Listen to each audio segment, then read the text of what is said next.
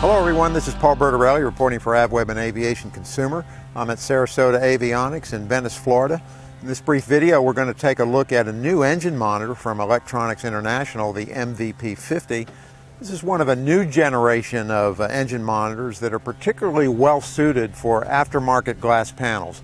We're going to take a look. I'm with Kirk Fryer from Sarasota Avionics. Kurt, I've inspected this installation in this airplane. You've got a G500 in here by Garmin. The MVP50 seems like a perfect match with that. What are some of the factors that make it that way?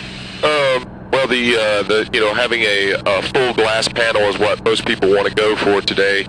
Just the reliability of the equipment and the actual visualization of the equipment is a lot easier to see than the old analog gauges and seeing an exact number instead of kind of guessing at it. So that's where I see it. It's for the glass with those two types of systems. Because of the G500 or the Aspen or any of the EFISs, the new EFISs, none of them have the actual engine monitoring out there that will display what you can see on the MVP50. So we decided to go with the full glass on this system to get rid of the old analog gauges. And the MVP50 is certified as a replacement for the stock gauges. Full certified primary replacement. All right, let's take a look at some of the screens. Okay. And looking at the MVP display here, we're on what you might consider the home page, which shows the basic gauges. It shows fuel, oil, temperatures and pressures. It also has a graphic representation of the cylinders. And Kirk, show us what else this page will show. Well, this page will also show you can do the bar graph page, where a lot of people are used to. If you don't like the digital page, where it actually shows the actual engine cylinders and where they're located at the engine, whereas this one, it just shows the actual bar graph.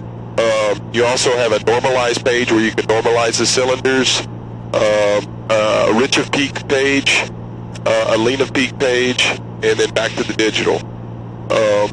Also, you can actually show you the difference of the actual how many degrees difference of each cylinder has by showing the number 6 and number 1 cylinder as a reference.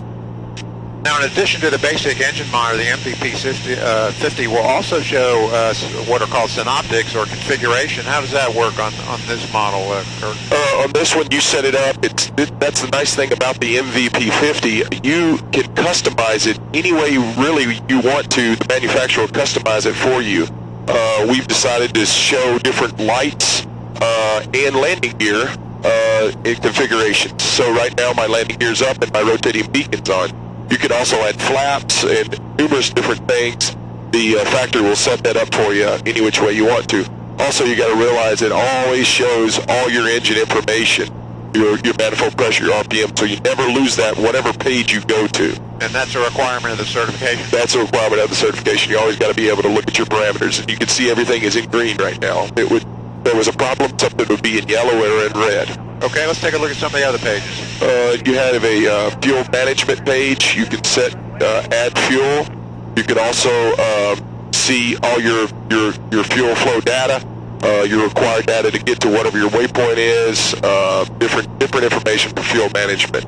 You have your checklist pages again, and you have a landing checklist. So when we do our landing checklist before we enter the pattern, we'll go through our checklist.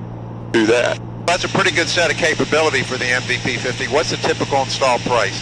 Typical install price is around $7,000 to $8,000 in a single engine aircraft, non-pressurized. So remember your rebates from EI too. There's always all year round. They usually have rebates. All right. Well, thanks for the tour, Kirk. All right, thank you.